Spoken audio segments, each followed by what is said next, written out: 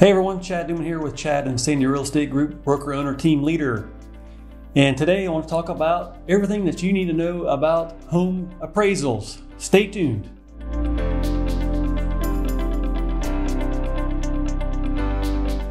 All right, so what every seller should know about appraisals. So basically, appraisal is an opinion value of your home.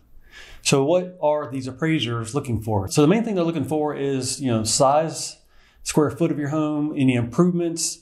And if there are any improvements or additions, they're looking for permits, making sure everything was done correctly and properly.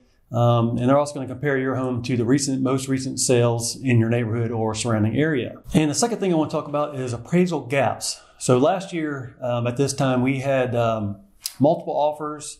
We listed property and the offers were coming in above asking price. So the appraiser was having a little bit of a hard time as far as getting the proper appraisals for these homes because they were priced so high. And then with the extended offers that were going above asking price, they were having a hard time trying to find most recent sale.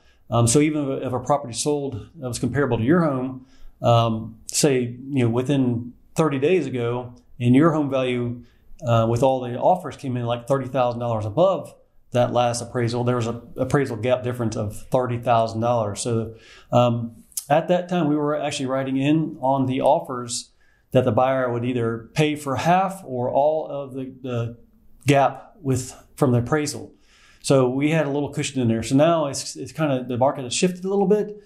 And sometimes now the appraisals are coming in a little less than what they have been. So then we have to kind of come up with some other options defining that way to help prove the value of your home. And we've done that successfully here. So it's always good to have a professional represent you and to kind of help you through these processes. And number 3 is, should we get a pre-appraisal done before we list a property? So that's always a great question. And always want to caution everyone that do these is, since there's no purchase agreement or anything else that's tied to the property, it's going to be very hard for the appraiser to evaluate your house without any other numbers. He's going to try to do the best, but most of these guys are going to be very conservative. So even if you get like a home equity line of credit or anything like that, they're only going to lend 80 to 90% of that difference in the appraisal value. And one more thing about the pre-appraisal before you list a property, I want to take a note. Even if we do get an offer during the listing period and say your appraisal came in better than the third-party appraisal, once we do get a buyer, you cannot use your appraisal to justify the appraisal value of your home. So again, it's always good to have a great professional to represent you. If you have any questions about any of this information, please give us a call, 904-219-7539, or shoot me an email at chadandsandy.com. Thanks a lot and have a great day.